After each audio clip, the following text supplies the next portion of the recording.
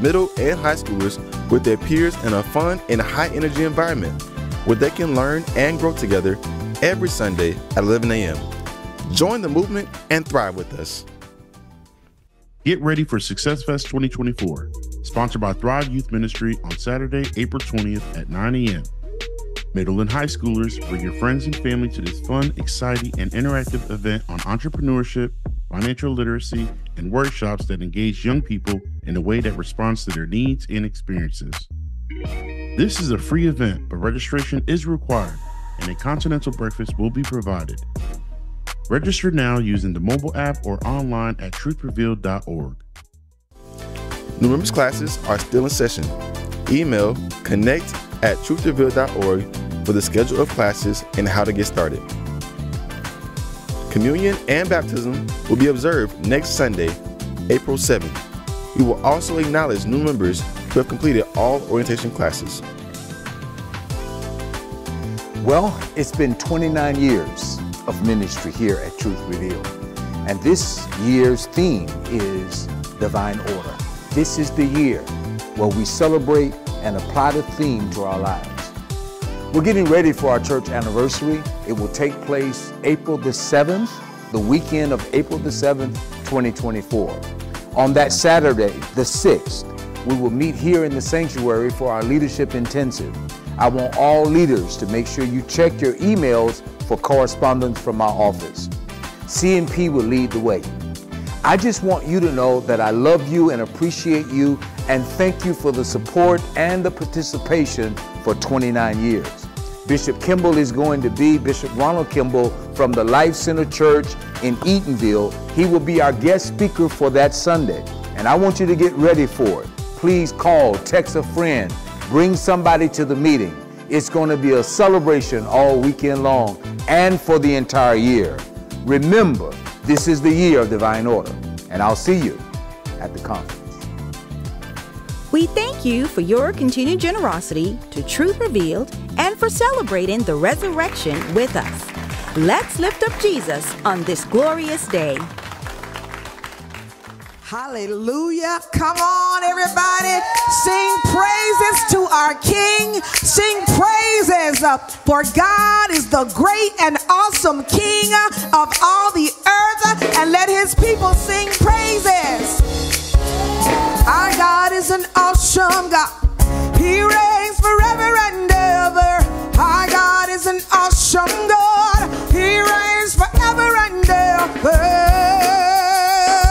Yes, our God reigns. Yeah, sing it with me. Say, our God is an awesome God, and He reigns forever and ever. Our God is an awesome God. He reigns forever and ever. Our God is a holy God. He reigns forever and ever. He is a holy God, and He reigns forever. Lift your voice. Our God is a holy God. He reigns forever and ever. Our God is a holy God. He reigns forever and ever. Say forever and ever. Forever and ever. Forever and ever. Forever and ever. Forever and ever. Forever and ever. Forever and ever. Say forever and ever. Forever and ever. Forever and ever. Forever and ever. Forever and ever. Forever and ever.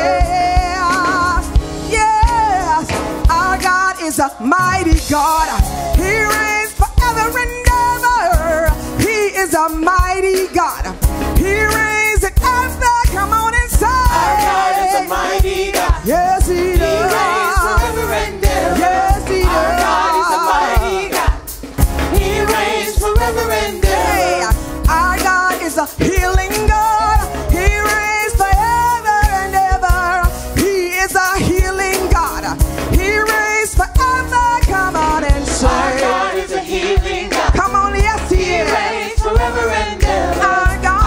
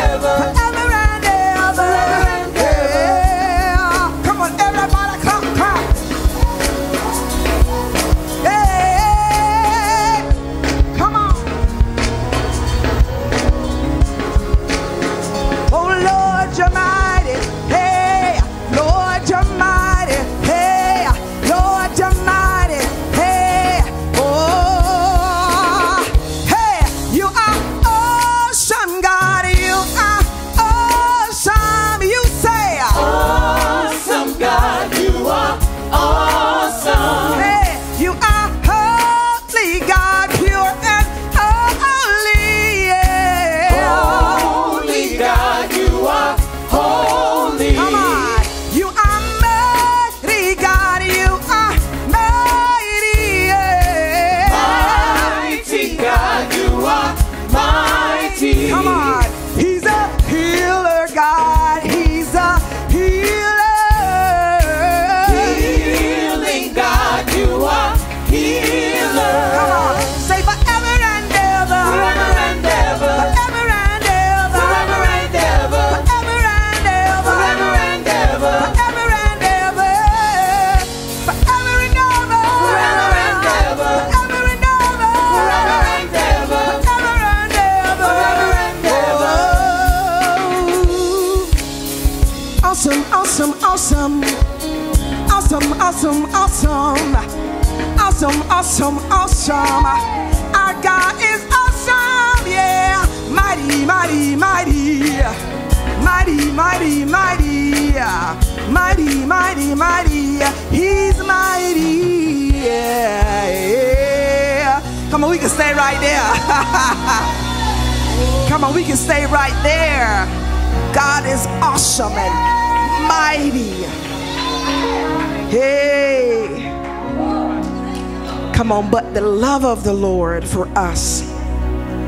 The Bible says that who shall separate us from the love of Christ? Shall tribulation or distress or persecution or famine or nakedness or danger or sword? But we ought to know that in all these things we are more than conquerors because he loved us. Because he loved, he's a good, good father. Oh, we thank you. Come on, y'all ought to open up your mouth and put something in that atmosphere. Hallelujah, hallelujah. Come on, our God is good. Father, you are awesome and we adore you. We are grateful and we are thankful for your love. Come on, put something in the atmosphere. Come on, we are not waiting on a song anymore, but we're going to worship. My prayer said, let the words of my mouth and the meditation of our hearts be acceptable in our sight. You are our Lord and our Redeemer. Come on, he's a good, good father and he's the best one. Come on, you're the best one. Woo! You're a good, good father. You're a good, good father. You're a good, good father. Yes, you are. And you're the best one. Yes, you're the best one. Yes, you're the best one. Yeah. I've heard 1,000 stories of what they think you're like, but I've heard the tender whispers of love in the dead of night, and you tell me that you're pleased and that I'm never alone. You're a good, good father. That's who you are. That's who you are. That's who you are. And I'm loved by you. That's who I am. That's who I am. That's who I am. Come on. Oh, and I've seen, many searching for answers far and wide, but I come on, we're all searching for answers. Only you. Come on, cause Jesus, you're the answer. Just what we need before we say a word. You're a good, good father. It's who you are. It's who you are. It's who you are. So I'm loved by you, yes. And I'm loved by you. That's who I am. That's who I am. That's who I am. That's who I am. Come on. You're a good, good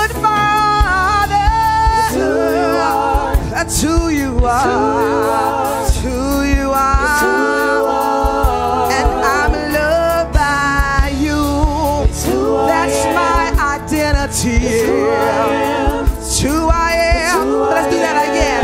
You're a good, good, good Father. Yeah, yeah, yeah. That's who you are. And I'm loved by you. That's who I am. That's who I am. That's who I am. That's who I am. You are perfect in all of your ways. You are perfect in all of your ways. God, you are perfect in all of your ways to us. Come on, lift your voice and say, you are perfect in all of your ways. You are perfect, Lord. Perfect in all of your ways. You are perfect, Lord. Perfect in all of your ways. Oh, to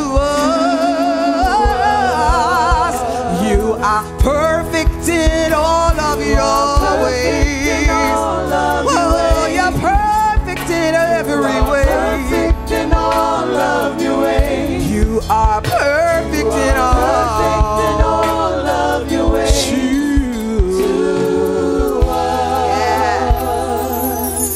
Hey, oh, it's love so undeniable. I can hardly speak. Peace so unexplainable. I can hardly think as you call me. Deeper still as you call me. Deeper still as you call me. Deeper still into love. Come on, you're a good, good Father. That's who you are. That's who you are. That's who you are. That's who you are. That's who you are. And I'm loved by you. That's who I am. God, that's who I am. That's who I am. That's my identity. Oh, you're a good, good Father. That's who you are. That's who you are. That's who you are. And you're the best one. That's who you are. And I'm loved by you. That's who I am. That's who I am. That's who I am. That's who I am. Oh, how He loves us so. Oh, how He loves us. How He loves us so. Come on, lift your voice and sing. Oh, oh, oh, how He loves us so. Oh, how He loves us. Oh, how He loves us. Oh, well, let's say that again. I love it. I love it. See, oh, oh, how He loves us so. Come on, how He loves us. Come on, we just celebrated the reason why. Hallelujah. How He loves us so. We are His portion, and He is our prize, drawn to redemption by the grace in His eyes. His grace is an ocean, we're all sinking. So heaven meets earth like an unforeseen kiss, and my heart turns violently inside of my chest, and I don't have time to maintain my regrets when I think about the way He loves. Come on, sing, oh how He loves us. Oh how, yeah. Oh how He loves. Yes, He loves. Sing, oh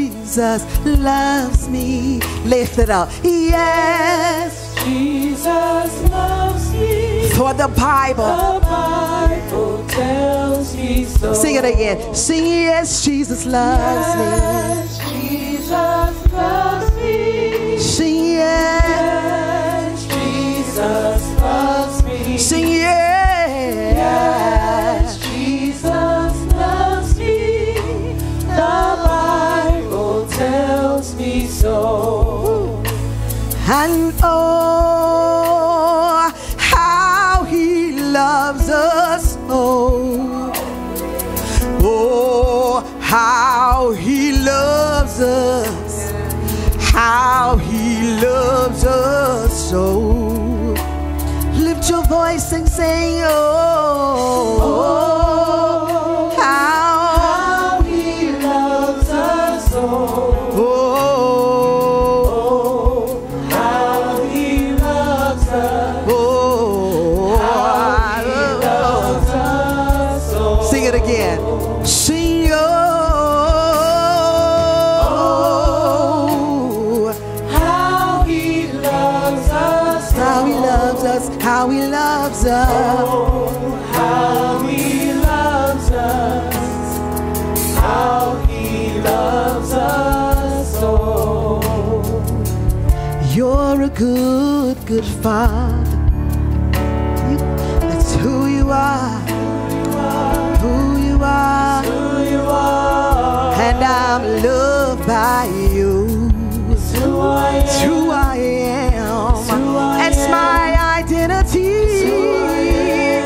You're a good, good father. It's who you are. Who you are. It's who you are. It's who you are. And I'm loved by you. It's who I am. It's who I am. Who I am. It's who I am. You are perfect in all of your ways. You are perfect in all of your ways. You are perfect in all of your ways to us. Lift your voice and worship. Say, Perfect in all of your ways. perfect in all of your ways. Perfect in all of God, your you're ways. perfect in all your ways. Perfect in all of your ways. You are faithful in all of your ways. Faithful in all of your ways. Faithful in all of your ways. Faithful in all of God, your you're ways. faithful in all your ways. Faithful in all of your ways. You are righteous in every Righteous way. in every way. Righteous in every way. Righteous in every way. Righteous in every way. Righteous in every way. You are holy in all of your Holy ways. in all of your ways. Holy in all of your Holy ways. in all of your We ways. enjoy with the angels and we cry, holy, holy, holy. Come on, you are holy in all of your ways. Holy in all of your ways. We bow in your presence, oh God. Holy in all of your We ways. enjoy with the angels and cry, holy, holy, holy. To us. You're a good, good father. It's who you are. And you're the best one. It's who you are. You're the best one. It's who you are. And I'm loved by you. It's who I am. It's who I am. It's who I am. It's who I am. It's who I am. Good, good father. It's who you are. It's who you are. It's who you are. It's who you are. Who you And are. I'm loved by you. It's who I am. It's who I am. It's who I am. Who I am. It's who I When I think about a good father, think about a progenitor, the seed carrier, the caring father, the protector, the guard, the visionary, the one who loves endlessly, the one who supports, the one who provides, the one that makes sure that what he has planted is cared for. And Father, we invite you into our space. The good Father is who you are. It's who you are to the core. You care for your children. Always loving, always supporting, always building, always protecting. And Father, we're grateful to be called your children. Send your word tonight. Send your word to your children. Send a morsel of bread to your children. Send us fresh water and fresh wind. Help us now. We will give you the glory, Lord. Come on, he's a good Father. Let's clap our hands. A good Daddy. Thank you, Lord. Thank you, Lord. Thank you, Jesus. Thank you, singers. God bless you. And to everyone else, before we sit, let's fellowship for a moment. And let's welcome each other into the house of the Lord. No one is an individual. All of us are in need of a touch from the Lord, and we need each other. Well, just a little monitor for me, and I'll be good. You're a good Father. Bless your name, Lord. Hallelujah. We bless you, Lord. We honor you, Jesus. Good Daddy.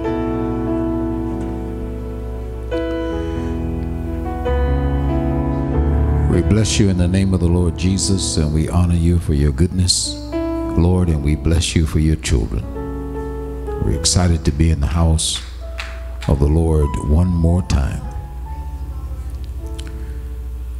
Let us remember Pastor Bridget, who lost, her and Pete lost a close family member this week. We're praying for you, Pastor Bridget, and for your strength during this time. It's never easy when you lose a loved one. Amen. Let us also pray for Terrence Jones and Darcia, who he lost his brother this week.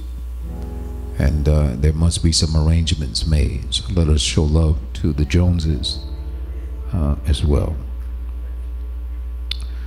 Let us remember the Cameron family. Richard Cameron has gone on to be with the Lord, and it looks like their funeral arrangements. And that will be next Friday, the 12th. Viewing is at 10. Services will be held at 11 at Greater Faith, Weaver Avenue in Melbourne, right off of University Boulevard. So please, if you can, let's show support to the Cameron family, to his children. Let's make sure that we support them during this time. Again, the funeral services will be April the 12th at 10 a.m. the viewing, and then at 11 a.m. the services will commence. That's Friday the 12th of April. As we transition into a time of sharing, let us remember that this is a weekend where we are celebrating 29 years of ministry here at the church. I am so happy, grateful to be called your pastor, and I love you all. My wife, Pastor Serena, loves you, and this great team, Elder Hubbard and Tony Gardner, Elder Gardner, and all of the leaders here at the church, as well as Elder Brown and those who are standing with us. We appreciate all of you. If your name isn't called, it doesn't mean you're not vital. This is not a name calling church. We don't have everybody's name on a bulletin every week. We do what we do as unto the Lord. He will repay, believe me. What you do in secret for God will be rewarded openly if you just do it as unto the Lord. and God will bless you for it. I do believe that we should acknowledge those who are on the front lines, and let's continue to build each other up. I'm ready to teach tonight, and I pray that you're ready to hear from the Lord. In the book of 1 Corinthians chapter 2 verse 9 through 10, the King James, and then we'll read the same verses 9 and 10. 1 Corinthians chapter 2 verses 9 and 10 in the New Living Translation. In a moment it'll be on the screen. It looks like it's there. Verse 9 reads like this, 1 Corinthians 2 verse 9. But as it is written, eye had not seen, nor ear heard, neither have entered into the heart of man the things which God has prepared for them that love him. But God has revealed them unto us by his Spirit, for the Spirit searches all things, yea, the deep things of God. And then the New Living Translation reads like this, that is what the scripture means when it says, or when they say, no eye hath seen, no ear hath heard, New Living Translation, and no mind has imagined what God has prepared for those who love him. But it was to us that God revealed these things by his Spirit, for the Spirit searches everything and shows us God's deep secrets. And shows us God's deep secrets. And one of the secrets of God that I believe he wants me to unveil as we deal with a series called Preparation, there's a rise in the Seer's anointing, and I'll be dealing with that tonight from the subject, the Seer's anointing. Glory to God. Father, I give you praise for that anointing and for the rise of the seer. Let me speak, Lord, with the tongue of the learned even now. Not just prophetically, but thank you, Father, for an insight that's coming to your people. We can't achieve it if we can't see it. I pray that the eyes of our mind would be enlightened, that we would know what is the hope of the call of God. And Father, I thank you for a well-balanced seer rising out of the ashes in the name of Jesus, speaking truth to power and giving insight to the body. Thank you for that happening as you prepare us for what's coming. And let it be so, Father, even in our week anniversary as we celebrate 29 years. Thank you that the seer would be unveiled in this next season. We give you praise for that and honor for that in Jesus' name. Amen. Amen. We're talking about the seer's anointing. No, yes, no, no, yes, no. No eye has seen, no ear had heard, neither hath it entered into the hearts of men the things that God has prepared for them that love him. But yes, God has revealed it unto us, or unveiled it unto us even by his Spirit. So what the natural eye can't see, the spiritual eye can comprehend through the Holy Ghost. Even the deep things of God. The Spirit searches the deeper things, yea, the deep things of God Almighty. And we're grateful for the deep things that God has in store for his people. Write it down. The eyes are the window, or the windows of the soul. The windows of the soul are the eye. And so no eye can really tap into the soul without a supernatural impartation. And so the window of the soul, the windows of the soul are our eyeballs in the natural. You've heard that expression before, and it is often used, I believe, to describe the deeper connection one feels when looking someone in the eyes. And actually, if you're going to communicate well, there should be some type of eye contact. Preachers who preach without looking at the people they're preaching to, or looking on the floor, or looking up in the air, or people who sing and they're singing without necessarily speaking or singing to the people of God.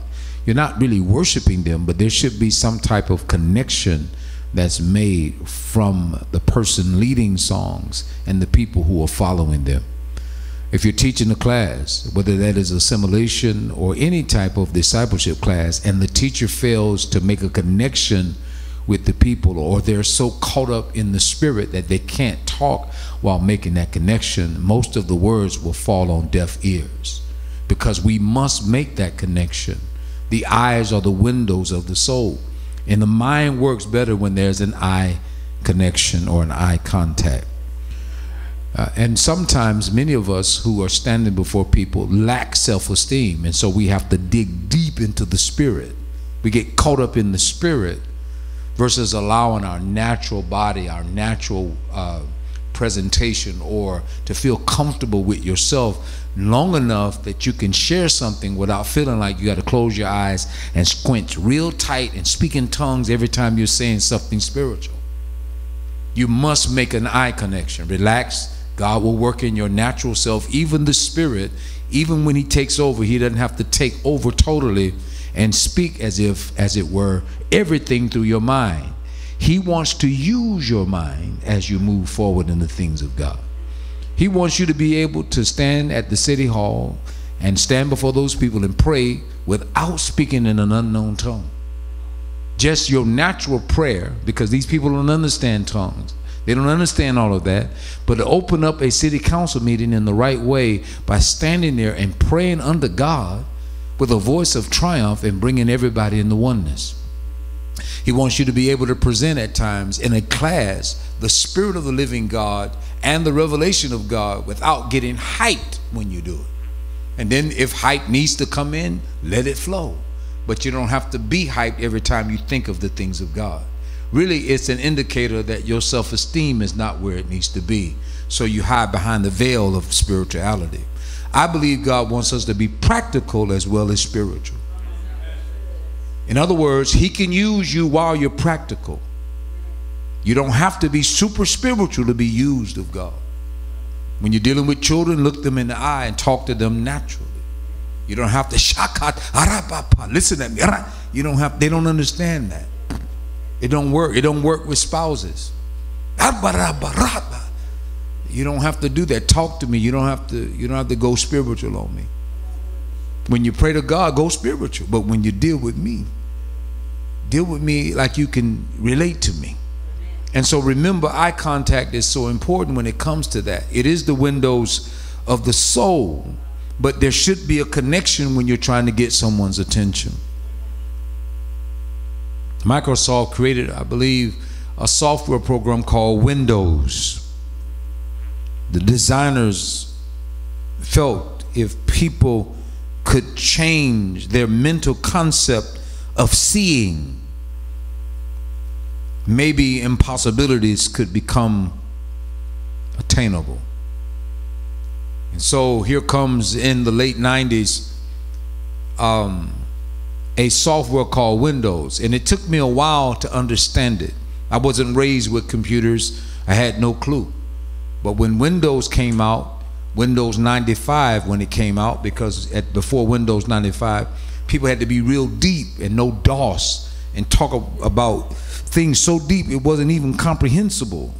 And only engineers could understand how to work computers, and they loved it.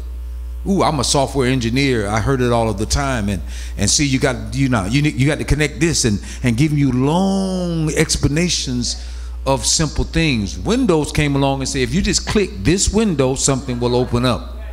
And simplified it because they had a vision. They wanted to see every household with a personal computer. They simplified it. Even in church, I used to know and have these meetings with people that wanted to come in and it's like, I'm the only one that can do this. I'm the only one that can set this up. I'm the only one that can set that up. And really what happens is when you're the only one that can do it and you don't open it up for others to follow through, we hinder the growth and the expansion of ministry. That's why Paul said, don't allow your knowledge and your freedom to hinder you or hinder others. But Windows 95, thank God for Microsoft, which opened it up. Actually, I don't have a Microsoft phone. I have an Apple phone. So I thank God for Mac now as well. But they had a vision to see everybody click on a window, and that window would open up files for you. And there will be an operating system that works behind the scenes to take care of the DOS type issues. So all you need to do is learn how to click on these windows so things can open up for you. I believe God has simplified certain things in the kingdom. He doesn't want it to be so complex that only a few people can tap into it. No eye has seen, no ear hath heard, neither has it entered into the hearts of men the things that God has prepared for those who love him. But God saw fit to create a system by his Spirit that will open things up where people can see deeper and perceive at another level. Not just based on the preached word, but Holy Ghost can take it and open it up for you. So you can see at a whole nother plane. Am I trying to talk you out of listening to a preacher or talk myself out of a job? No. How can you hear without the preacher? There's some things that just won't open up for you until there's a Rabboni in the midst of you. That's how he designed it. But nobody has a gridlock on what God can show anybody at any given time. And those that have a call on their life, God is trying to raise up, glory to God, people who can see through windows and doors. People who can peek into the supernatural. Glory to God. And don't get caught up so much with what you see, house numbers and what's in bedrooms and what's going on in people's personal lives, so you can become powerful. God wants people to enter into their destiny. He wants them to enter into the next phase of what he has for them. And he wants people that he can trust to be open up to this next dimension called the Seer's anointing. And I decree that and declare that God is working behind the scenes to open up your window. Glory to God. That impossibilities can become attainable. So like windows, the eyes work both ways. Write it down. They're not only important in seeing into another person's soul. Far more vital or important, the eyes are important as we view the world around us. Instead of just looking at individual souls, you do that to make a connection, but God wants us to see the world around us. And there's some hidden things in the world that you won't see just with the naked eye. You need the Holy Ghost to open you up. I believe sight and vision are very important because they allow us to connect with our surroundings. The natural is true, and it keeps us safe and sound. We don't stumble if we can see. If you can really see it now, you don't stumble as much. And I believe sight and vision helps us to maintain our balance, our sharpness, the sharpness of our minds, our perception, which is important to the things of God. Leaders cannot be blind. You can't lead if you don't have insight for living. You can't lead. And I believe there's a degree of insight or a seer's ability that needs to be in all leaders. If you're a parent, it means you're a leader. You need to be able to see. You need to be able to see these demonic spirits and strongholds that are working with our children. That a child can actually show you respect but still be rebellious in their soul. Let me say that again. A child can show and bow before you, but inside of them their heart is dark. Many of us see a wayward child and say, man, they need to straighten up. But it's the ones that are cool like that and smooth like that and know how to give you your protocols and your props, and they'll pass right by you because you don't see them act out, and they go right into the next room, and everything that they believed in, everything that they're involved in is operating on their phones. And it would actually shock you because you only see the way they greet you and they show you love. But that discerning spirit will show you that there's another shadow that's working with them. There's something following them. I can see a shadow. A shadow is following you as you move into the next dimension. I saw the way you look, and I saw something in your eye, and that's not the child that I have. As a shepherd, I can tell when you're distracted. I can tell when there are things going on. I can't see everything, but I can see a shadow. Glory to God. And I believe God wants to magnify that in the house of the Lord. Those of us that are leading, we need to be able, not suspicion. Now I'm talking about God showing you, giving you insight on things that you would not see unless he opened it up. Sometimes he wants the seer to see a vision or to have a dream. Glory to God. Amen. I was working on Kennedy Space Center, actually Cape Canaveral, and I had this dream that one of my fellow workers had a promotion. They gave him a promotion, and I went to him and I said, Keith, his name was Keith Fields. I said, Keith, a Caucasian brother. I said, listen, my friend, I had a dream that you were promoted, and I believe you need to put in for this promotion. He had a speech impediment. He said that they won't raise me up like that because I have a problem. I said, I saw it, man. Just put in. Guess what? He put in. They were the first ones. He was the first selection, because they looked past his speech impediment and saw his heart. And he got that promotion. A year later, I had another dream about the man, and I said, I saw you with another promotion. He said, what you talking about? They just promoted me. I said, put in. I saw it. Guess what? He put in for it. They selected him. Now he's a lieutenant. Whoa, he's a lieutenant. And guess what? When he became lieutenant, he lost that inability to speak. In other words, his speech corrected. All he needed was just somebody to believe in him, and all of a sudden he wasn't miserable anymore, or standing before people didn't know what to say and hiding behind that. He was able to speak and articulate, and he was tall, about 6'4", and he came into his own.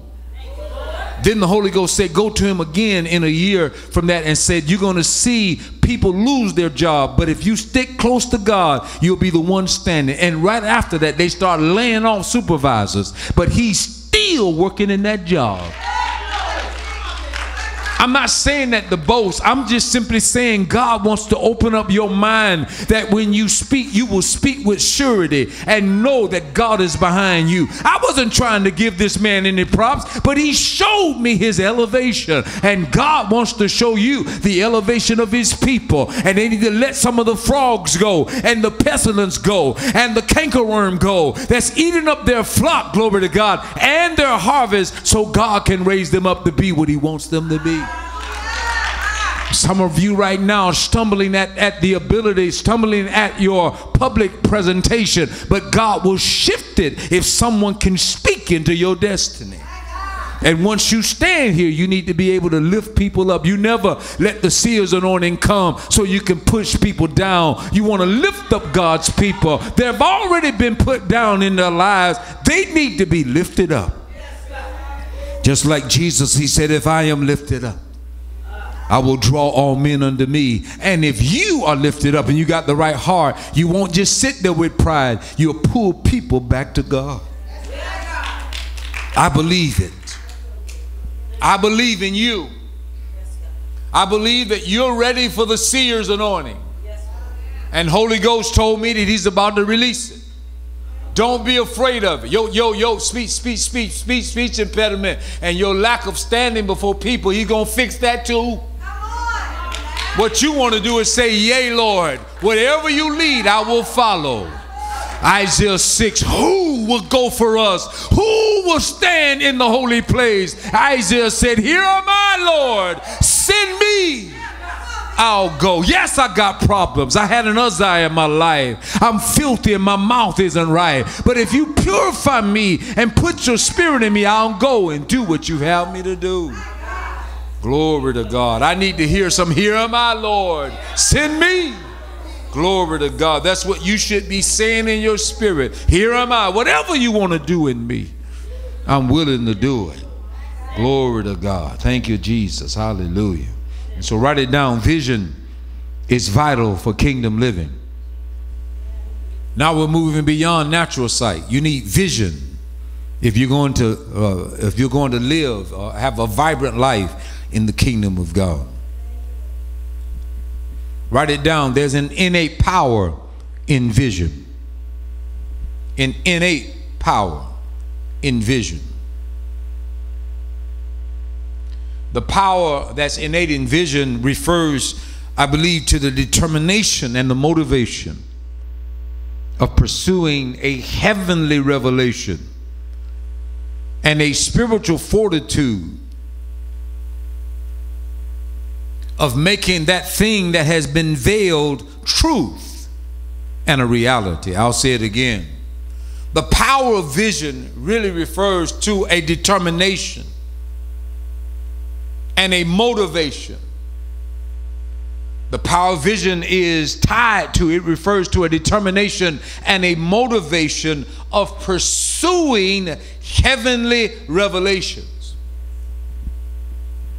I got to pursue something that I can't see in the natural. It's a business idea. It's something that he put in me. It's something that I see spiritually, but I haven't seen it manifest yet. But I'm determined and I'm motivated to pursue it. So the power of vision refers to the determination and the motivation of pursuing heavenly revelation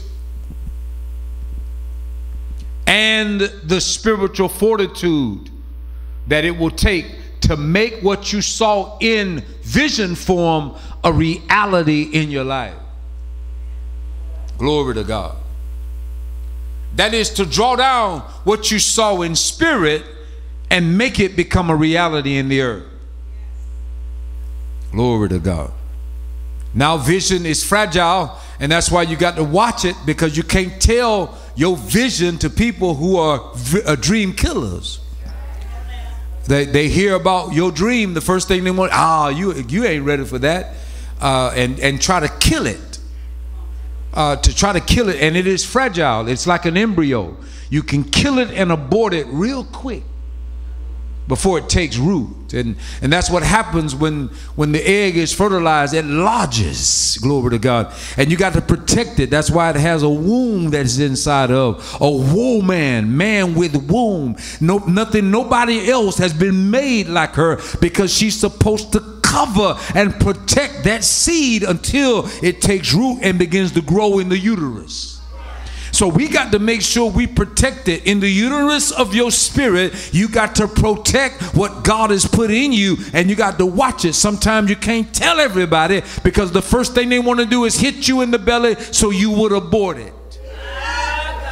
But the devil is a liar. I come against his bludgeons in the name of Jesus. His verbal bludgeons, his brutal dictates, his words that will harm what's inside of you. And I decree and declare the Holy Ghost is inoculating you while carrying the vision in the name of Jesus. And you will be smart about it and prudent about it, and only talk up when God has put something on the inside of you. Everybody can't handle vision. Glory to God. And that's why you need to be very strategic to watch what you do. If you're a Facebook prophet, and tell everybody so you can get likes, everybody what God is saying to you, these people don't care about that. All they do is copy and paste. You got to get into a solitary place and protect your matrix so God can birth something on the inside of you. Glory to God. And so this is an innate power in vision, and God wants you to know that when he shows you something, you need to be determined and motivated to bring into existence or into the earth that which has been established in heaven.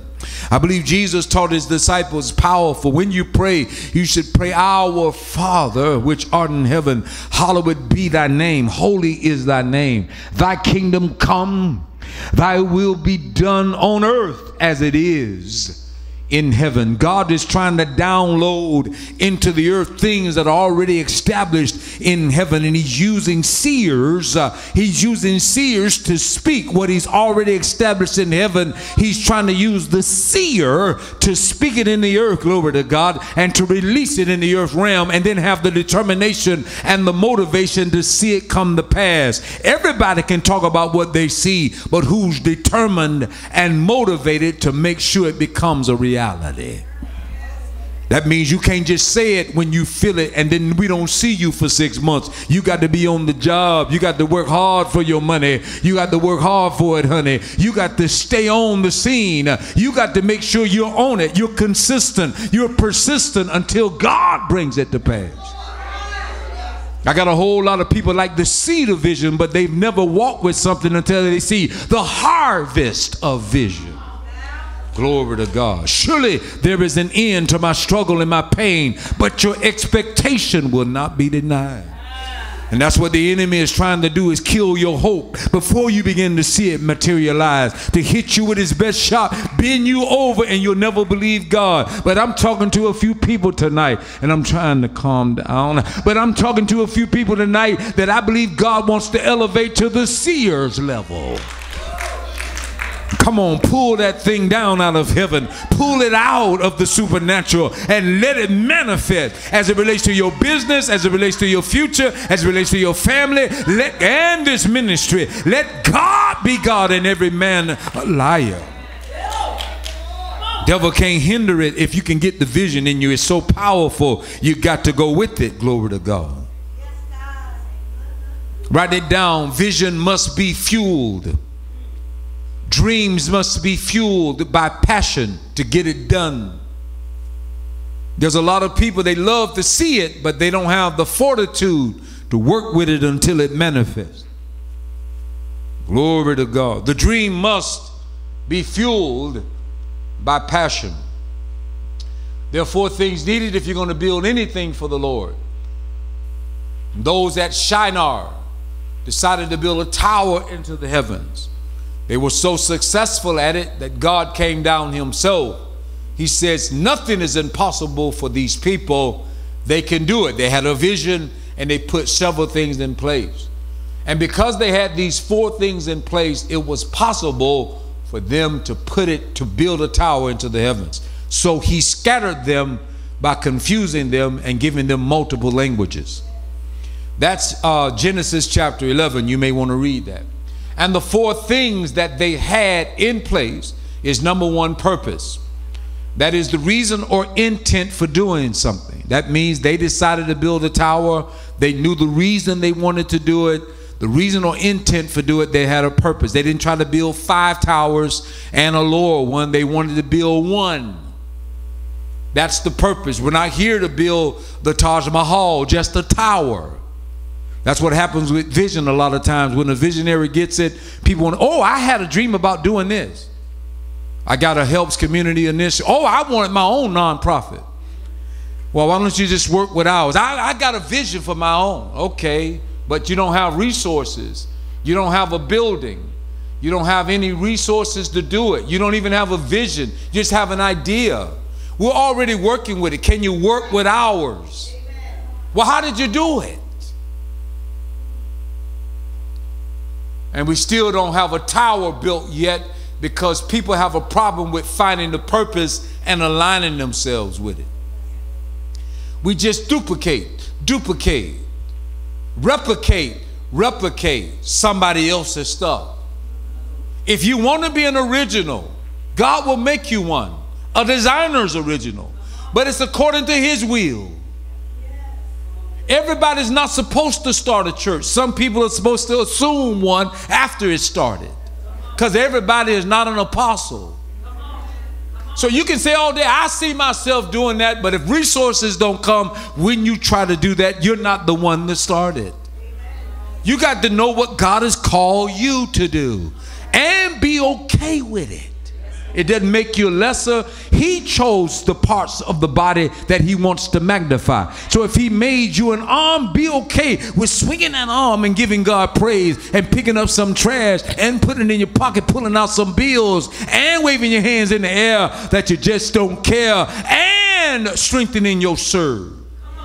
But if he made you the spine, I need you to sit up straight. Nobody's going to see you, but we can tell if you're crooked. Yeah, you got to get that body straight now. If you're the spine, all nerve endings come through you. We can't have a broke back if you're the spine of the body.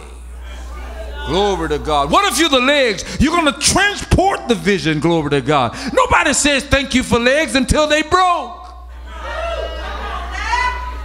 But you got to know what God has called you to do. You're to transport the vision. What if you're the heartbeat? What if you're the heartbeat of the ministry? In other words, if you're not there, ain't no flow. Everybody don't praise the heart. They only think about it when it starts clogging up. God help me, Jesus. Glory to God. What if you're the mouthpiece? You better speak. You can't say I can't speak if you're the mouthpiece. Nothing gets done in the kingdom unless his voice activated. And if he made you the tongue of the learned, you need to speak it. Do it with tact, but speak the word of God. Nothing moves until we speak. So move or get out the way. Get out the way. Get out the way. Move or get out my way. Oh my God, help me, Jesus. So we need the word of the Lord. Whatever part of the body he put you in, be okay with that and work with it. Glory to God. We need you. God is adding to the church daily, such as to be saved. There are people coming in and they're supposed to supply something. If you cut them short, you'll never see the supply. He sent them there, sent them here to supply something to the body. And we got to let them grow in that place. Glory to God. So dreams are fueled by passion. Number one, purpose if you're going to build anything. Number two, you need unity. Unity is shown at Shinar in Genesis 11 by all of them speaking the same language and aligning themselves with the purpose. So if I'm speaking English and you're going to work with me in a business, don't come talking about Swahili. If I'm the leader, you got to speak my language when you deal with my organization. If you don't know it, you better go and get some type of Zaretta stones. What is it? Rosetta stone, that's right. Or babble and start babbling until you can speak it. One thing I loved about Honduras when I went there, everybody was Spanish. Most of the people there were Spanish. I saw African-looking Spanish folk, and I saw very high complexion folk that were Spanish in there, and everybody was holding hands. And when they said the word yes, it's in the whole island, it's sí. That's what yes means in Spanish, sí. So when I didn't know much, but I could hear sí. It means yes. Everybody's saying it. Wasn't no ebonics. Or we want to change it. You know, I'm not going to say see. See, it's really enlighten. Enlighten means see. Well, who says so? In America, we got all of this other stuff, sub-languages, and everybody don't want to speak the King's language, and they bring in their own style. Right now, everybody's learning some type of sub-language and won't speak the King's language. But this is how you do it. If you join a company and the person is speaking English and you want to be successful, you got to learn how to communicate in the style in which the leader is communicating. You don't have to dress like them, but you got to communicate at that level. If you join a church, you don't bring in your language. You got to learn the language of the house and start echoing what you see.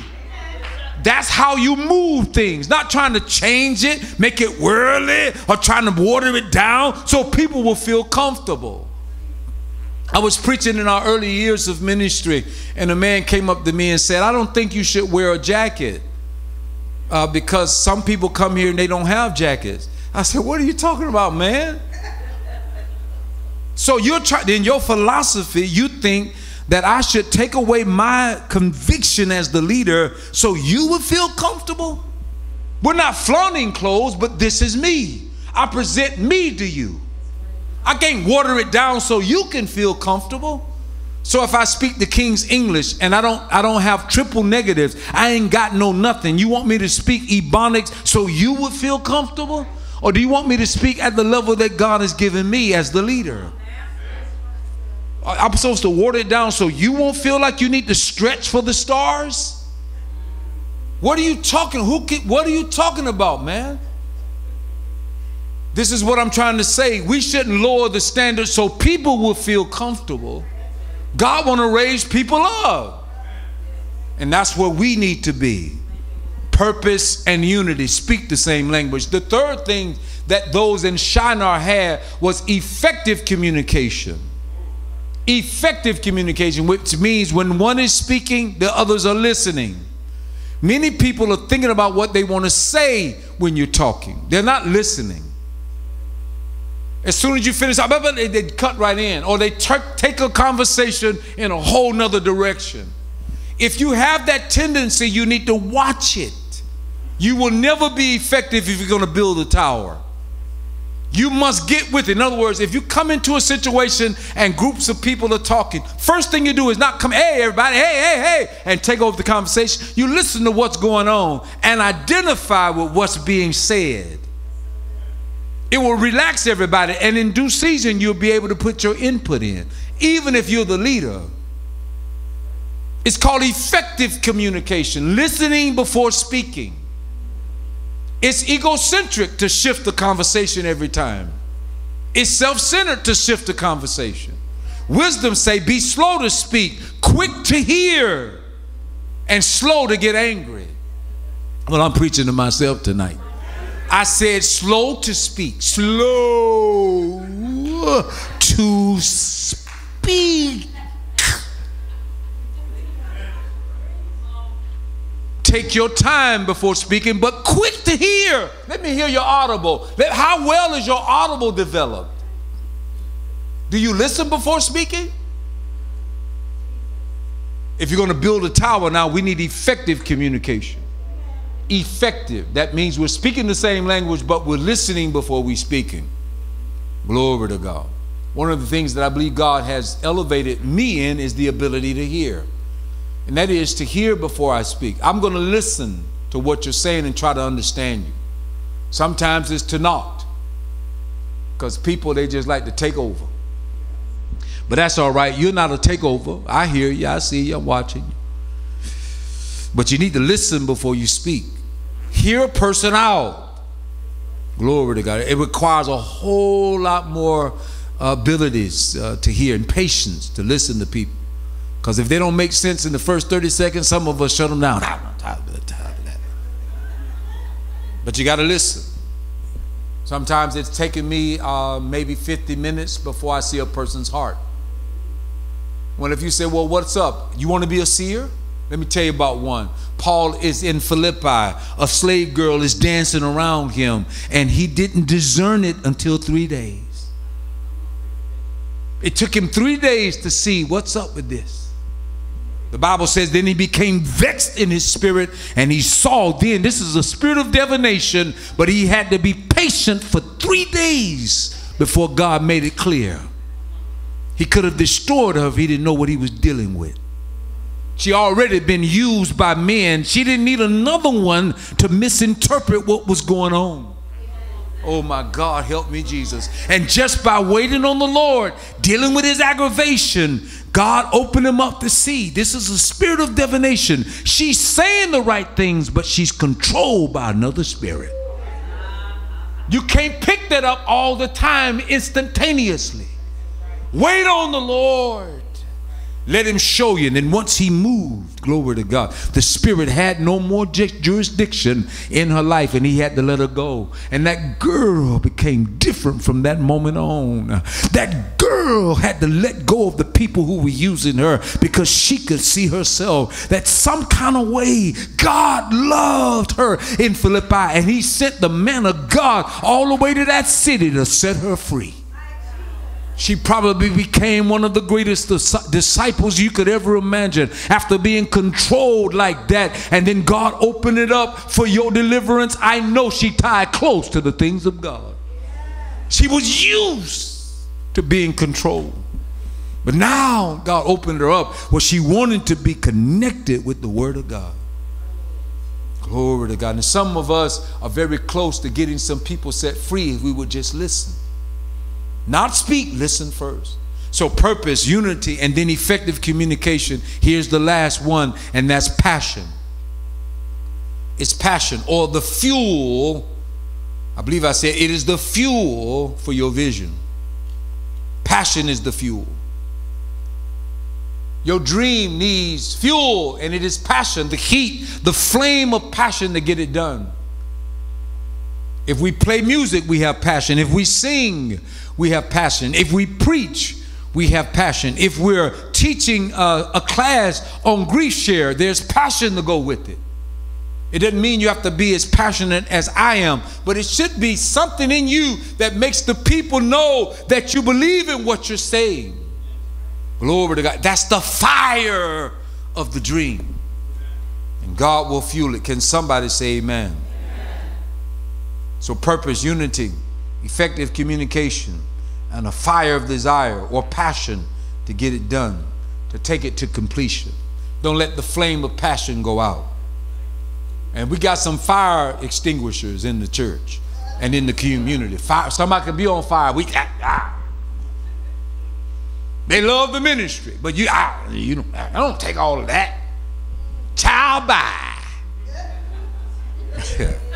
Listen. Get yourself together. We need a lot of fire starters, not fire extinguishers. Glory to God. The wood is dry. Everything is ready. We need a fire starter, not fire extinguishers. Thank you, Lord. I believe passion acts as a driving force to get it done. It's one of the things that I really believe.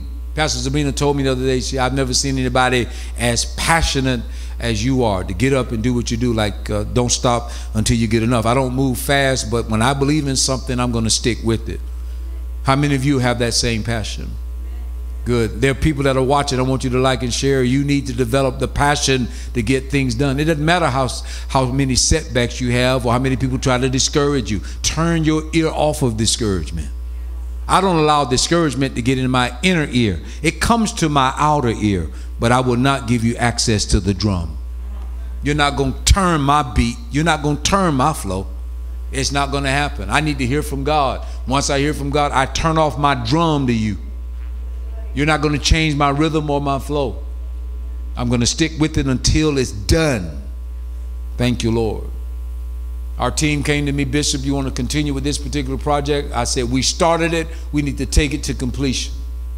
That's me. Now, if it starts to fail and we have no oxygen, we can make a difference. But we see some movement and some increase, and we want to stick with it. When I put my name on it, I'm going to stick with it. And that's what you need to start developing when you put your name on something. If we count you, can we count on you to get it done? Glory to God. Write it down. Revisit the vision. Revisit the vision. Well, what does this got to do with seeing? Because God gives vision. Revisit it. Revisit it. Revisit the vision that he gave you. Well, I can't see now. Well, revisit what he already said. Proverbs 29:18, Amplified. Where there is no vision, no redemptive revelation of God, the people perish. But he who keeps the law of God, which includes that of man, blessed or happy, fortunate, and invaluable is he. So where there is no vision, the people perish. That means vision is more important than people. Because without vision, they perish. Vision is more important. Vision is like oxygen to people. In other words, I don't care how wonderful you are, if we cut off oxygen, you're going to perish. So oxygen is more important to you than you realize. And vision is more important to spiritual people than we realize. Without it, we perish, according to the scripture. Write it down. It can be personal, but it's never private. It should be held in a private sense while it's in its embryonic stage. But it's never supposed to be your private vision. It can be personal, but not private. You should share it with someone that you can trust. I say share up. People who are maybe have a greater capacity. Joseph shared it with his brothers and they hated him. You're not supposed to be doing lateral stuff. Everybody can't handle your vision. They hated him for sharing his vision. It's more important than your spiritual expansion, than your physical mobility.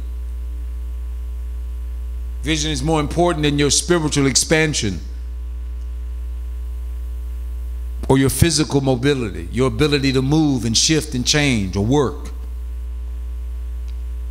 Because where there is no vision, it affects the people. Scripture says they cast off restraint. They perish. They pine away.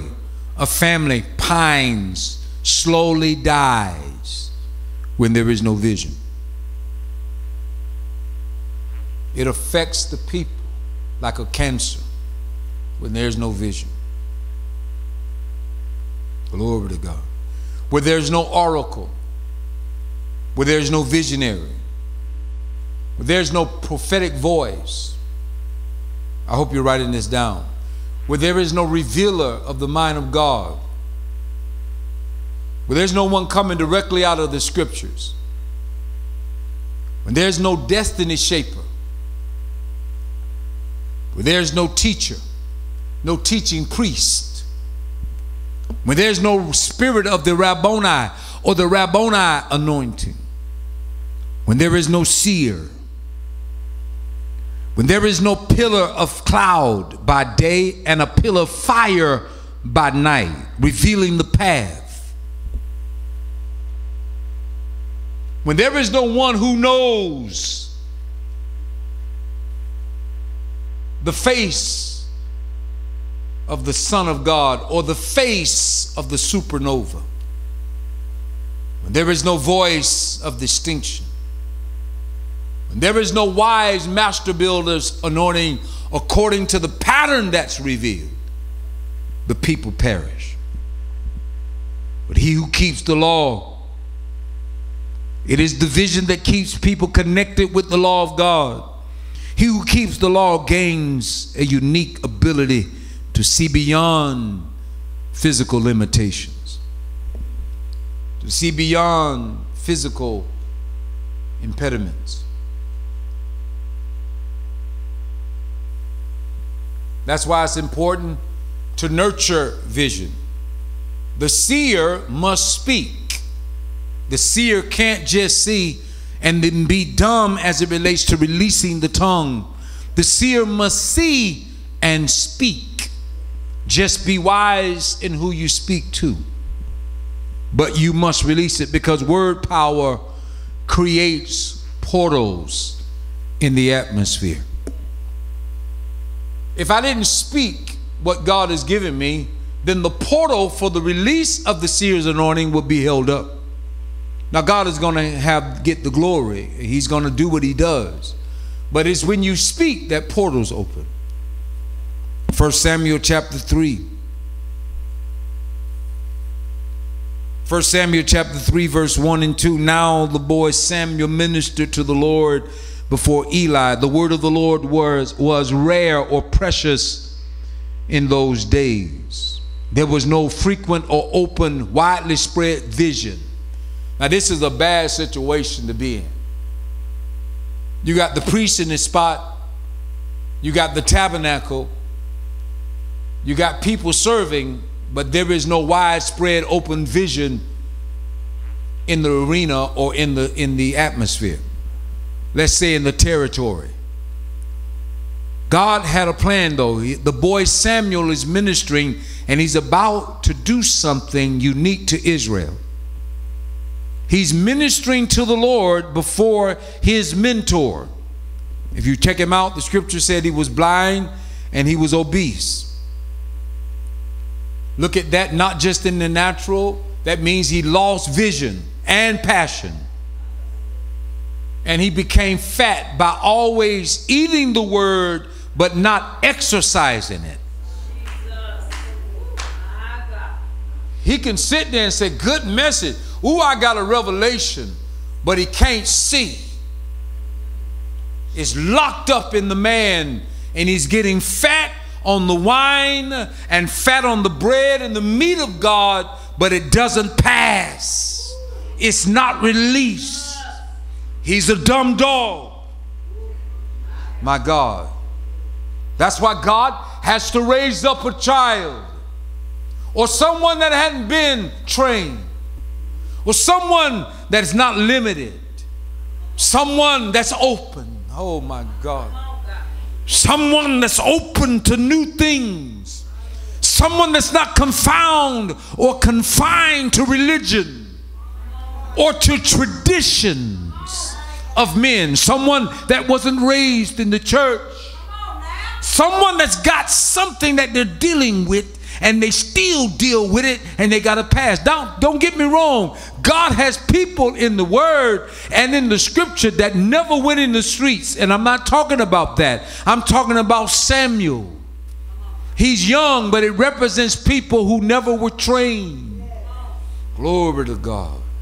And God says, I got something that I want to do in the young lad that's going to change the course and the trajectory of the whole nation. Because his mentor will not speak. He can see it right there and won't say nothing about it. He can see his own children not living for God and he'll look over it. He watches his own sons do what's wrong, but he babies them. Don't want them to be chastised. Don't you say nothing to my children. And you baby them versus putting them in a way where they can be corrected. You see them exchanging favors, even sexual favors, to get into the tabernacle, and you won't say a word. You're blocking a whole generation from coming to God. And he's Samuel's mentor. God says, I got to break it up. Let Samuel be like his leader. At that time, Eli, whose eyesight, look at it, verse 2, had dimmed so that he could not see. He was lying down in his own place. In his own place. His own little neat havoc. His own spot that he became comfortable in. He's not standing. He's not moving. He's lying down in his own space. Oh my God. In the chapter before, he speaks to Samuel's mother and unlocks her womb. But in chapter 3, they give you a revelation.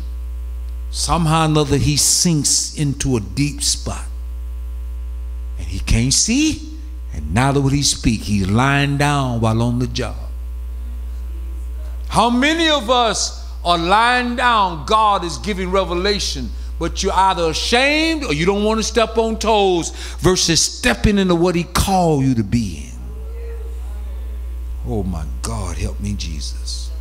You created your own space, your own silo.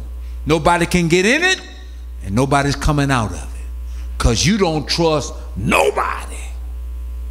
The seer has to be able to trust the Lord and release the word of the Lord to build up the people of God. Glory to God. And I can go on with that, but I'm not here to preach Samuel tonight. But there's some powerful revelation in that. Because Samuel could hear God. Scripture says the Lord called unto the lad, but the Bible says he didn't know his voice. And he thought his leader was calling him. So he goes in and says, Sir, Lord, did you call me? No, lay down. I didn't call you. And the voice of the Lord came again and called unto Samuel. And he goes back to Eli. Did you call me, sir? No, I didn't call you. Go back and lay down. Which represents that he could hear the voice, but he didn't know it. That means he needed somebody to tweak it. Don't count Eli out yet because he's about to open the lad up. Some of you, because the leader is fat and has lost their vision, you feel like they have no more use. But you got to wait on the Lord. The third time he comes and says, did you call me? And the scripture says that Eli perceived, my God, that the Lord was calling the lad. And whether you like it or not, young people, God, you may feel like leaders don't know you, but they know something about God that can help align you with the will of God. And you got to learn how to stay there in that transitional zone until God passes the baton to you. You don't leave it because you're frustrated. You stay right in the cut until God releases the baton to you. And he's not going to release it until you're ready. Samuel is in the transitional zone, and Eli gave him what he needed to open him up. The portal now is open. What I want you to say the next time you hear this voice is that your servant hears you. Good God from Zion. Why did he use those terms? Because at one time Eli could hear his voice. He knew the ways of God. He just slipped out of his place. And it's dangerous to know and then slip and can't hear.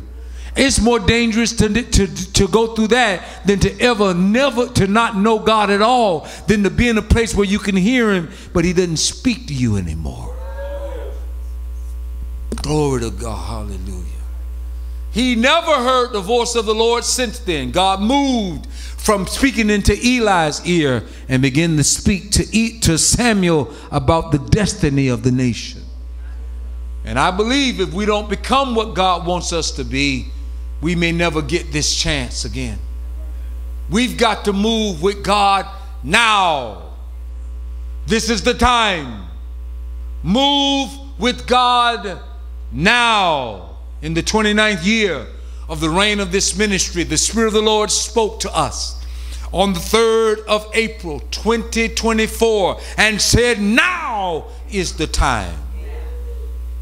Things are shifting and changing, and the seer must rise. Can the church say amen? Amen. You got to be on the wall. Somebody's got to be on the wall to speak the will and the word of God to the people of God. Glory to God. Hallelujah. Thank you, Jesus. I believe God is saying something unique here in the passage. And Paul prayed to God for the church of Ephesus that the eyes of their understanding would be enlightened. But I believe God wants your eyes to be enlightened, like Samuel's eyes were enlightened by God. He wants to show you the wonders. The young man became so powerful when God moved in him. The scripture says not one of his words fell to the ground. That's what I want. The Bible says everything in the scripture was written for our learning, that we through the scriptures might find faith, hope, and love, right? I believe if you see something in the text, you can ask God for it. I want Samuel's ability. That is, when I say something, it don't fall. Glory to God. When I speak it, it has to hit its trajectory. When Samuel would come to a part of or territory, everybody there would say, do you come in peace? Do you come in peace? Yes, I come in peace. You know why? Because if he says it's going to rain, rain will come out the sky. If he say God is going to deliver you and you're about to step into a time to flourish, you better believe it was going to happen. If he said God wants to shift your life, you better believe shifts and changes started happening. And God can give you that kind of favor where you can unlock dungeons and they'll come out. Glory to God. Thank you, Jesus. He's so powerful that when Saul had him summoned up from the depths, he comes up and says, why do you disturb me out of my rest? The man had favor with God. And I believe God wants to give us that kind of favor. I feel Bishop Weave in there. That's right. God want to give you favor. Oh my God. I believe that tent revival, man, the mantle is still waiting on somebody.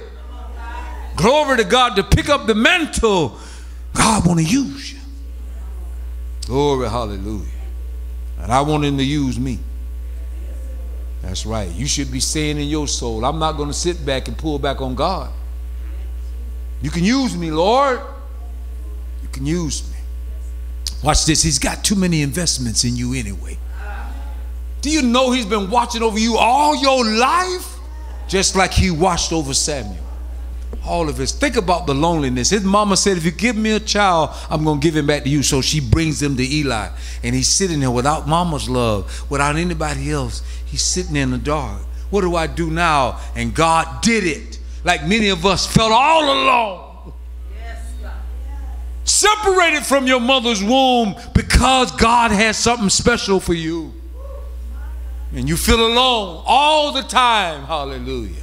But God is just getting you ready for a moment. Whew, thank you, Jesus. He loves Samuel. Glory to God. And he loves you. I said God loves you. Hallelujah. He loves you. I'm about to close tonight. Hallelujah.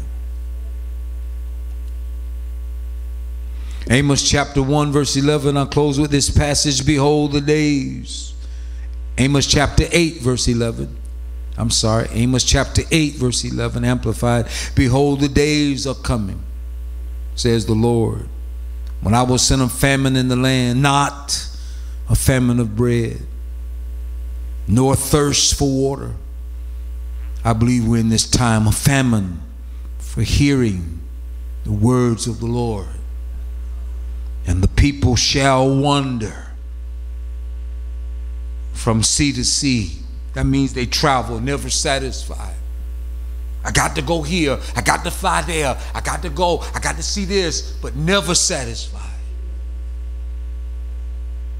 They shall travel and wander from sea to sea, from the north even to the east. They shall run to and fro to seek the word of the Lord. I got to go to this conference. I got to go to that conference. I got to be there. I got to sit in the midst. But you're trying to find something. Inquiring for and requiring it as one requires food, but shall not find it. Let me tell you something about God. You don't have to go from sea to shining sea to find the word of the Lord. He can open it up right here. He can open your mind up. Samuel didn't have to run to a distant country or a distant city. Wherever his mama planted him, he stayed faithful, and all of a sudden the word of the Lord was revealed to him. It is not about where you go, it's about how your heart is set. Glory to God can open up your mind right now so you can understand revelations. And I'm the prophet to speak to you, to unveil it to you. You need to settle down and say, Lord, here am I. Send me out. Stop running to find a morsel when the morsel is right here. And wait, I say, on the Lord. Glory to God. Again, Proverbs 29 and 19. A servant will not be corrected by words alone, but though he understands, he will not answer. He will not answer, though he understands. And so if you think you're going to correct people just by words alone, it's never going to happen. For though he understands, he will not answer the master who mistreats him. So if you're harsh with your words, you're still not going to get it done. There has to be a seer's anointing to look past that. Sometimes it's little small things that would open a person up. Not just yelling at them until they get it. Y'all follow what I'm saying? The scripture says a servant would not be corrected by words alone. I'm your slave. Get over there. What you doing? When you come into church, that's not going to work. Because they understand what you're saying, scripture says, but they won't answer. Because you're the master. And they feel like you're mistreating them. Oh my God. You got to shift. The seer would say, back up off of that. Your approach is not going to get the result that you're looking for. Here's the word of wisdom for you. Help me, Jesus. Seers need to see, and we need interpreters to go along with the seer. And I'm praying that over the next 12 months, God unveils this seer anointing. Ask him for it when you pray. And those he's called, he's going to allow you to see more. He's going to allow you to see more. Glory to God. I hear the word see more. There's going to be a revival, like with see more. A revival is going to kick out. God is not done. Many of those people are dead, but there's a mantle in the earth, in the heavens, that God is about to release. Glory to God. Get yourself ready for the mantle. God is pulling people out of the dungeons, man. He's going to use them. I hear Seymour, William Seymour. Glory to God. I believe it's Azusa. Amen. Glory to God. I hear Seymour. I said you will see more, but I hear Seymour. God has not forgotten about the move. And just because Carlton Pearson passed away doesn't mean the will of God is finished. There's a mantle that God wants to release upon this generation. And the mere fact that Carlton passed tells me that he's ready to release it on somebody. Thank you, God. I believe the season is right. This is the year. In the year of our Lord, 2024, April the 3rd, remember what I say. God says, I want to release the seer's anointing. Glory to God, that the body will be informed about what he wants to do. Glory to God. Hallelujah. He wants to do something through you and around you. He wanted you to see him. He wants to meet with you. He desires to talk with you and to walk with you and tell you you are his own, to give you good things. He's requesting a dance with you. Glory to God. As a father, as a loving father, come here and I grab your hands and pirouette with you and dance with you until you get the rhythm and the flow. Whew, he gave it to me. He yearns to sing with you and to cry with you through life's challenges and pains. Glory to God. He wants to be a good father. That's who he is. But he wants to sing with you and to you. Even cry with you. You mean God will cry with me? Yes. Jesus wept. And when his children weep, he weeps. Thank you, Lord. But you must ask him for it. And I want you to start asking him for the ability to see. And there are things he's going to show you, not about the world. He's going to show you stuff that's right around you first. Woo, Jesus. I never saw it. It's right here. And then as you begin to deal with things right around, he's going to open you up for the world. That's my word to the people of God today in the house of God.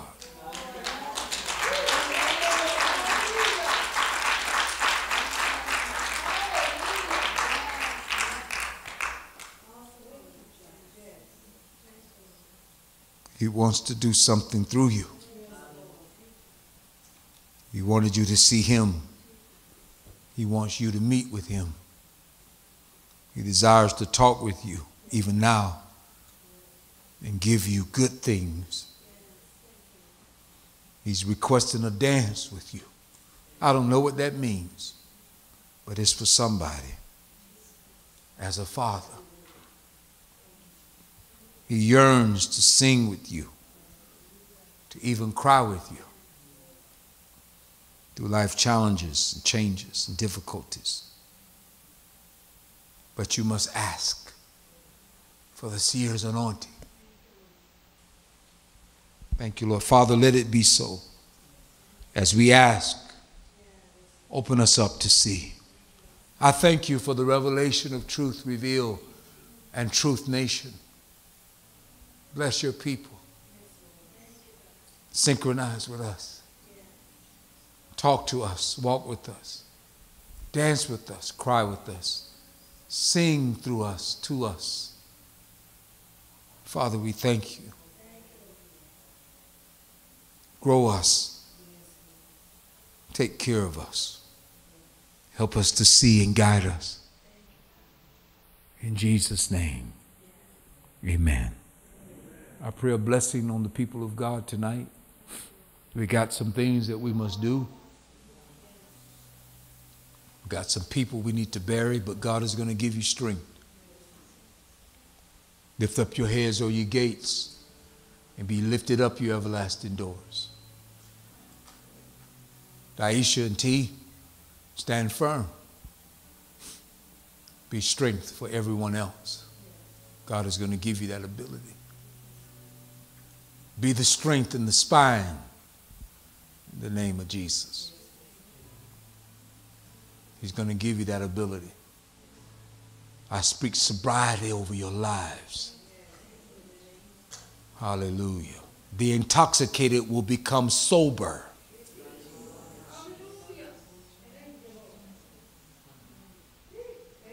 In the name of Jesus. Thank you, Lord. The intoxicated will become sober. Quiet your spirit. In the name of Jesus. God will help you. Hallelujah. Glory, hallelujah. Thank you, Jesus. I see a sheet coming down, and this sheet is unique. Sheet coming down from the Lord. Not like Peter's sheet that had four-legged beasts. This one has jewels. I see rings and bracelets and necklaces. Hallelujah. I hear the Holy Ghost saying he wants to gift his people. I see resources and treasures coming down from glory. I see the vision, but the vision must be walked out. God is looking for sobriety. It's already yours, but you're not sober. The more sober you are, the more sobriety you'll see in others. And he will gift you according to your sobriety. Hallelujah. Cut the foolishness out and let's move with God. And watch my word, even as I speak, by the Holy Ghost come to pass. Glory to God. Thank you, Jesus. Hallelujah. Glory to God. I feel the Holy Ghost in my forehead and down the back of my legs. And I believe the Lord is going to give you hinds feet. Glory to God. Hinds feet. That's the ability to leap, to go up the hill effortlessly. Glory to God. Let it be so even now, according to your word, Father, hinds feet. As the deer pants for the waters, so does my soul long for thee, O God. For the living God, when shall I come before him? God is releasing strength to climb. Hallelujah. You will not faint as you move forward. As you go higher, you will be able to leap. You will be able to run. You will be able to overcome. In the name of Jesus. Glory to God. So lift. So grow. Abound in the work of the Lord. Run. Take ground. Go for it. He's already paved the way. You can do this. Even by the Spirit of God, let it be so. Glory to God. Strength is coming to hinds feet. Thank you, Lord. And it is so. In Jesus' name. Clap your hands, all ye people. Glory to God. This will be a transformative weekend because God is about to set the course for our future. Glory to God. Thank you, Jesus. And it is so. In Jesus' name. Amen. If you have an offering, I want you to get it right. You can give it as you go. I'm about to release you in the care of the Lord. For those of you that are watching, you can go to the website and give or download the app. I'm not taking a lot of time. We need to walk under the veil here. Let the Holy Ghost rest. He's about to open up the seer to people, specific people that are going to do what was required. That's asked for it. He's going to open you up. You're going to start seeing it. Take a notepad, write down what you see. And the name of Jesus is already blessed. If you would like to sow a seed, follow the props that's on the screen and sow your seed. I'm about to get quiet and release you into the presence of the Lord. God is speaking to somebody in this room and somebody in cyber. He's trying to push you to the next dimension. Thank you, Lord. I saw a sheet come down from the sky, and I see treasures in it. He's waiting on sobriety to release it. Glory to God. Hallelujah. And it is so in the name of Jesus. You can text to give, many ways of giving. You'll see the props. You can download the app and give. You can go to the website and give. Father, thank you for the gifts coming in. I sit and I'm asking you to stand. Supply the need of this church. I thank you for the billion coming here. There's property we need to buy. We need room for our children now. Bring in the sheaves, Lord. I give you glory, praise, and honor. I see the sheet. Thank you for the gifts. Not only financial gifts, but spiritual gifts. In the name of Jesus, I pray. Amen. Go in peace, my brothers and sisters. We'll see you this weekend. Prayer Friday night. May God bless and keep you is our prayer. Nehemiah action on the 15th of April 15th, the Tuesday, the 15th. Nehemiah action in Suntree United Methodist. Be there at 6:30. God bless you. Amen. We pray you are blessed by the worship experience here at Truth Revealed. Share this word with your friends and loved ones on your news feed and timeline. And remember, there are several ways to partner with us. Text Trim Give to 888-364-4483. Follow the prompts and you will receive a confirmation text of your gift. You can also give online at truthrevealed.org or securely donate using the Truth Revealed mobile app. You can also mail in your gift addressed to Truth Revealed at 1550 Orange Blossom Trail Northeast, Palm Bay, Florida 32905. Once again, we thank you for your continued generosity to Truth Revealed. And to those who have answered the call to salvation, please email connect@truthrevealed.org. And until the next time, remember to share this message and stay connected via Facebook and subscribe to our YouTube channel at Trim Nation 1. May God bless you and keep you until our next gathering.